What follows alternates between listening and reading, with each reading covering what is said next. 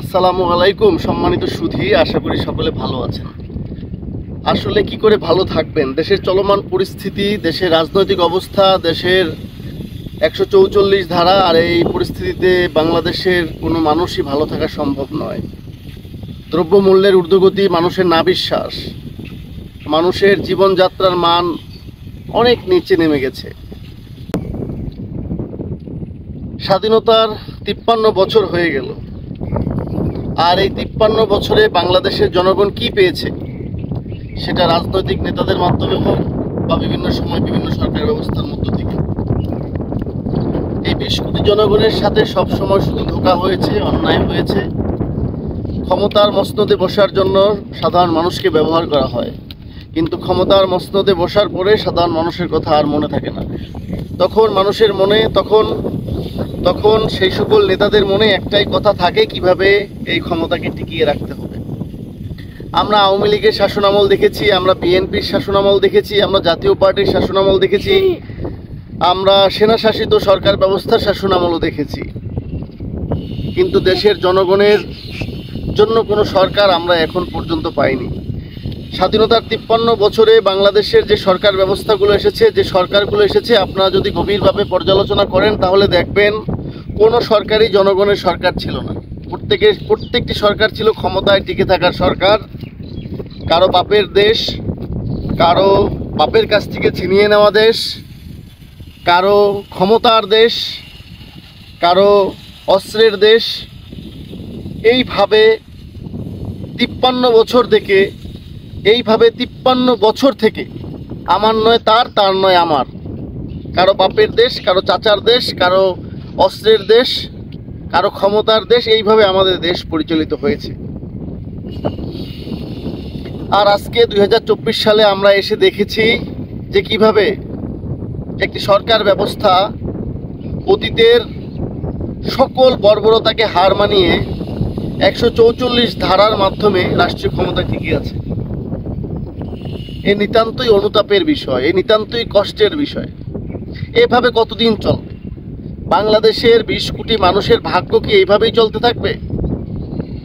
ক্ষমতায় আসবে, দুর্নীতি করবে, টাকা পাচার করবে।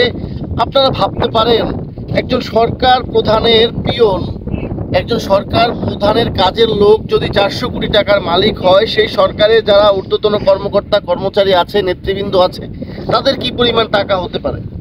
আপনারা কি ভাবতে পারেন, চিন্তা করতে পারেন? আসলে এই সমস্ত চিন্তা করার আমাদের কোনোই দরকার নেই, কারণ আমরা আজকে স্বাধীনতার 53 বছর ধরে আমরা এই দেশের জনগণ কখনোই চিন্তা করিনি। আর আজকে চিন্তা করে কি হবে? আপনারা দেখেছেন পুলিশ প্রধান বেনজিরের কি পরিমাণ সম্পদ, সে চোখের সামনে থেকে দেশ ত্যাগ করেছে। এত দুর্নীতির অভিযোগ, এত অনিয়মের অভিযোগ, তারপরেও চোখের সামনে দেশ থেকে পালিয়েছে। আপনি দেখেন রাজস্ব বোর্ডের চেয়ারম্যান হাজার হাজার কোটি কোটি টাকা আত্মসাৎ করেছে মতিউর, তিনি কিভাবে চোখের সামনে দিয়ে দেশ ত্যাগ করে চলে গেছে। এভাবে প্রত্যেকটা অনিয়মকারী, দুর্নীতিবাজ আশীর্বাদ পুষ্ট হয়ে দেশের সম্পদ লুণ্ঠন করে চোখের সামনে দিয়ে দেশের বাইরে চলে যাচ্ছে, আর আমরা 20 কোটি মানুষ শুধু ফেল করে দেখছি।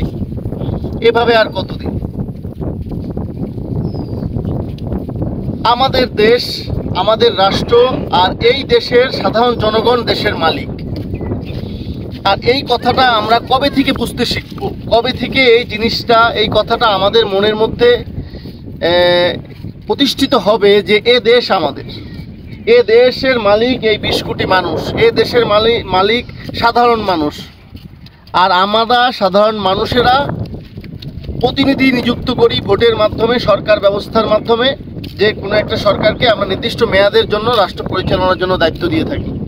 যখন রাষ্ট্র পরিচালনার দায়িত্ব তারা পেয়ে যায়, তখন তারা হয়ে যায় দেশের মালিক, আর জনগণ হয়ে যায় চাকর। এখন কি সময় নয় একটু শান্তভাবে চিন্তা করার, একটু নিবিড়ভাবে চিন্তা করার, যে আসলে এভাবে কতদিন চলবে? এই দেশের জনগণের অধিকার, এই দেশের জনগণের ন্যায্য পাওনা, এই দেশের জনগণের উন্নতি সমৃদ্ধি, এ দেশের জনগণের সার্বিক কল্যাণ, এ দেশের জনগণের প্রাপ্য অধিকার কি তারা কখনো বুঝে নেবে না? যদি আপনারা মনে করেন যে এ দেশের মালিক আপনারা 20 কোটি জনগণ, তাহলে আপনাদের কাছে অনুরোধ থাকে যে আমরা কি চিন্তা করতে পারি না যে আগামী রাষ্ট্র পরিচালনা আমাদের 20 কোটি জনগণের মধ্য থেকে হবে। আমরা আওয়ামী লীগ দিয়ে দেখেছি, বিএনপি জামাত দেখেছি, আমরা জাতীয় পার্টি দেখেছি, আমরা সেনা শাসিত সরকার ব্যবস্থাও দেখেছি। আমরা কোথায় মুক্তি পেয়েছি, কোথায় শান্তি পেয়েছি, কোথায় নিরাপত্তা পেয়েছি, কোথায় ন্যায্য অধিকার পেয়েছি, কোথায় একটা সুন্দর রাষ্ট্র ব্যবস্থা পেয়েছি? কোথাও তো কিছু পাইনি। শুধু ক্ষমতার মসনদে বসার এক প্রতিযোগিতা, আর আমরা হয়েছি তার বলি। আমরা 20 কোটি জনগণ হয়েছি সেই ক্ষমতার লড়াইয়ের বলি দেওয়া পাঠা। আমরা কি এটা চিন্তা করতে পারি না যে আমাদের রাষ্ট্র ব্যবস্থা হবে এমন ভাবে যে কোনো সরকার টানা 2 বারের পরে ক্ষমতায় থাকতে পারবে না? সেটা রাষ্ট্র ব্যবস্থা 5 বছর থেকে কমিয়ে 4 বছর করা যেতে পারে।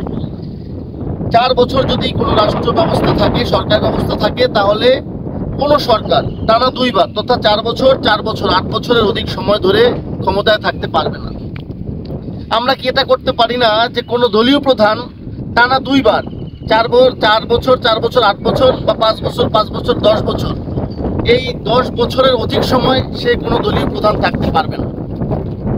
আমরা দুর্নীতির ব্যাপারে পদক্ষেপ নিতে পারি, দুর্নীতি দমন কমিশনকে স্বায়ত্তশাসিত করতে পারি, বাংলাদেশের সকল প্রতিষ্ঠানে দুর্নীতি দমন কমিশনের সেল করতে পারি, আমরা সুন্দর জবাবদিহিমূলক একটা রাষ্ট্র গঠন করতে পারি। এখন কি সময় আসেনি চিন্তা করার জন্য? আমরা ক্ষমতার বিভাজন করতে পারি। শুধু এক দল ক্ষমতায় থাকবে, আওয়ামী লীগ, আবার তাদের স্বতন্ত্র প্রার্থীরা ক্ষমতায় থাকবে, সেখানে কোনো বিরোধী দল থাকবে না। আবার কখনো কখনো বিরোধী দল থাকবে, আবার সরকারি দলও থাকবে, কিন্তু ছোট মোটো কোনো দলের কোনো ভূমিকা থাকবে না, শুধু আওয়ামী লীগ আর বিএনপির বাংলাদেশ। এভাবে কতদিন আপনারা আওয়ামী লীগ আর বিএনপির বাংলাদেশেও জীবনযাপন করবেন? আমরা কি চিন্তা করতে পারি না যে বাংলাদেশের সকল দলের সমন্বয়ে একটা নির্বাচন ব্যবস্থা হবে, সেখানে ছোট বড় সকল দলের নেতারা সংসদে থাকবে এবং জনগণের স্বার্থে কথা বলবে? শুধু কি এই দেশটা, বাংলাদেশটা কি শুধু আওয়ামী লীগের, বিএনপির আর জাতীয় পার্টি আর জামাতের এরকম তো হতে পারে না।